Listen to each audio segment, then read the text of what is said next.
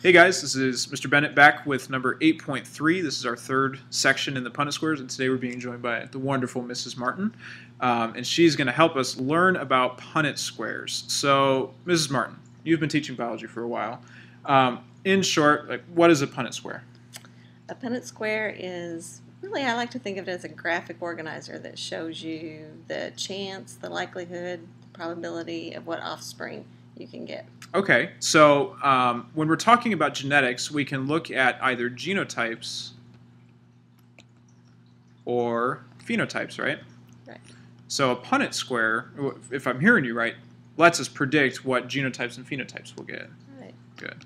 It's just a prediction. Right. It's not actual. Yeah, this is pretty simplified, isn't it? Right. So parent genotypes, where do they go? If I know where my parents are. So here's our box down here, right?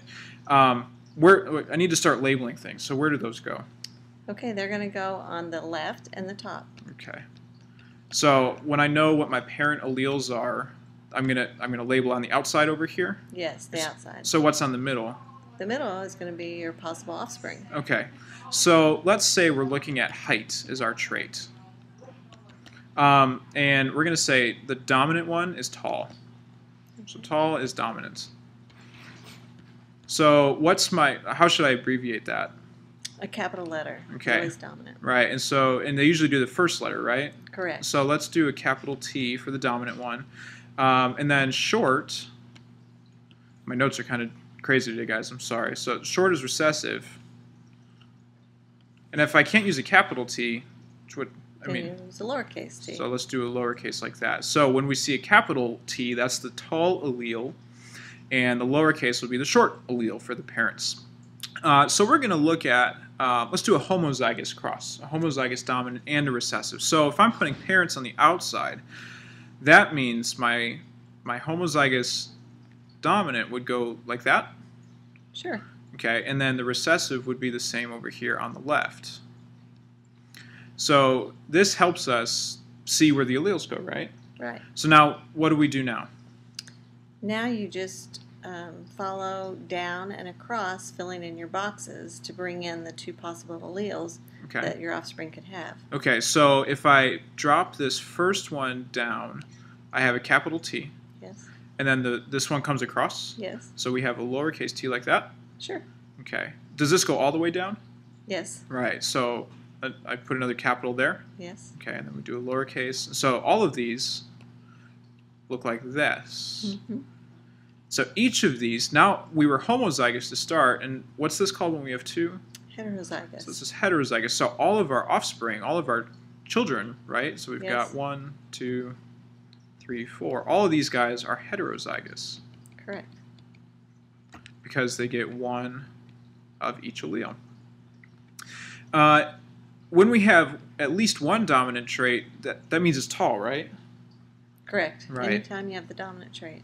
So the phenotype of all of these should be tall. All tall. I don't know why I switched to red. I do that sometimes. Okay. Or we could say this is 100%. All tall. All 4 of these should be tall. And we've got to remember, this is pretty simple again, but, the basics. So, okay, so homozygous will give us all tall because they each have a dominant allele. Okay, that's pretty simple. What if we did, here, I'm going to change it up. So we're going to keep our, our T for tall and our lowercase for short. What if I change it? What if I took 2 of these? So we have T, capital lower, capital lower. Do I do it the same? Yes, you still fill in the Punnett square the same. Okay, so we got to drop and across, and then we'll drop another one all the way down. So we still have a capital, but now this is mixed with a lower. And if this comes over like that, and then we've got 2 small ones here. Did I do that right? Yes. So this one looks different. Why? Which one looks different? Well, this square looks different than this one. I have 2 capitals here, and I've got 2 lowercase. Is that because I changed the parents? Yes, because you changed the possible alleles. Okay. So I've got 3 different genotypes now. I've got, let's see, this would be 1. So we've got capital T, capital T. Are these the same? Yes, those two are the same. So even though they're in different places, they do the same thing? Okay. Right, they're both heterozygous. Okay, so I've got 2 heterozygous now, so capital lower. And now I've got this new one here. So I've got lowercase, lowercase. And I can do percentages for these too, right? If I have 2 out of 4, what's that again? If I have 2 out of 4 is going to be 50%. So half of them should be this genotype, and then I've got 1 out of 4, and that's 25, right? 5%. Okay. And then the same thing here.